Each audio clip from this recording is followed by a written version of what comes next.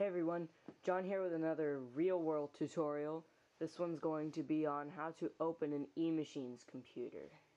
Now, what had actually happened was, I just got a new computer, and no, it's not of any quality whatsoever, simply for a little while.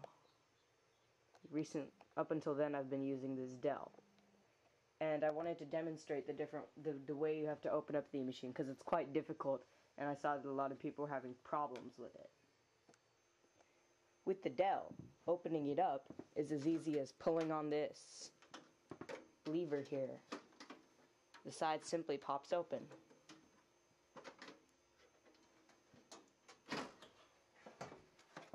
Like so. From there, it's easy to get into the workings and install PCI cards, DVD slots, or extra memory. Putting it back is just as easy.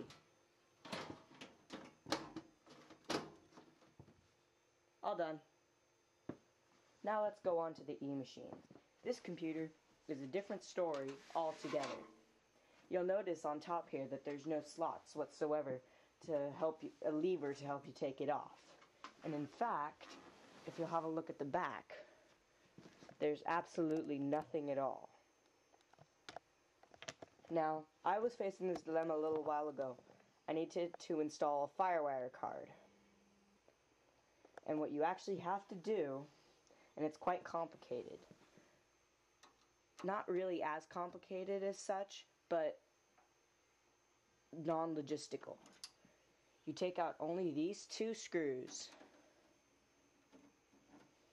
on the side of which you want to open it, which is going to be on the right-hand side of the computer.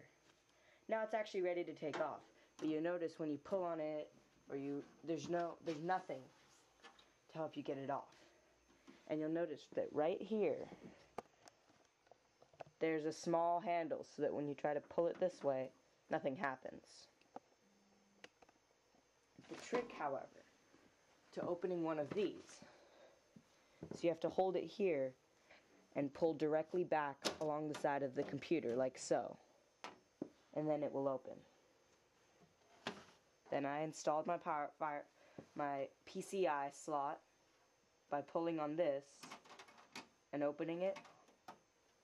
You can install this. It has two inputs for another one and an express. You can also add more memory, another disk drive. It has expansion for that.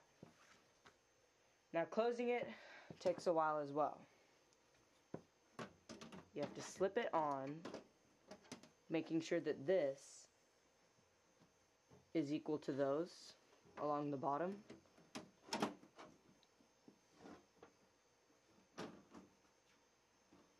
Slide it back into position. Grab your screws and begin screwing it back in. Not a very simple thing. I found it kind of annoying that they don't talk about this at all in the user manual. I feel that they should, because they have 3 slots for PCI, and this is a pretty bare bones computer. People are going to be needing to add things anyway.